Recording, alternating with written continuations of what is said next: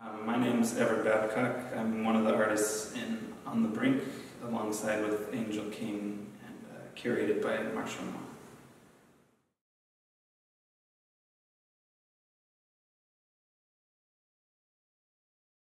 I think a lot of my work deals with physical aspects, but interpreting them in more emotional ways, or trying to figure out how psychic experiences are inherently physical as well.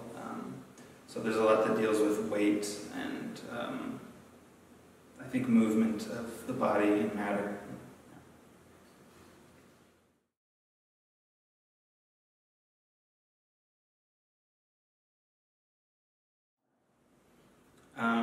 The subject matter, for maybe specifically to behind me, they're somewhat landscapey, they're somewhat figurative, but with an abstract, they're abstract.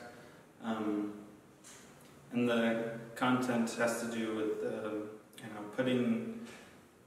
putting a structure to these more, I think, psychic or emotional states, and pulling textures from source material like magazines and putting them into one kind of structure.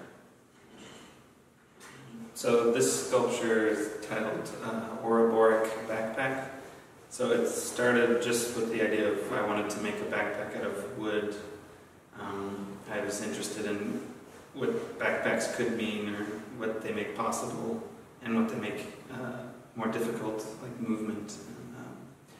But I wanted it to relate to the body very directly, so I made a rib cage with it, and eventually it kind of grew on me, and it got longer and longer. And it turned into more of a performance thing, where I took it out in the city and I would hand it over to friends so they would figure out its structure and just learn through moving while they wore it. So the more symbolic meanings that I associate with it kind of became secondary to I think the interactions that came out of wearing it.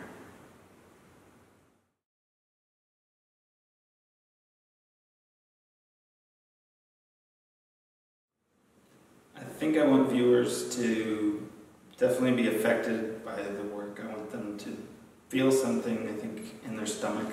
That's how I feel things a lot of the time. And I think I want them to take away, or at least be able to bridge, this idea of connecting physical and non-physical, and how they're somewhat inseparable.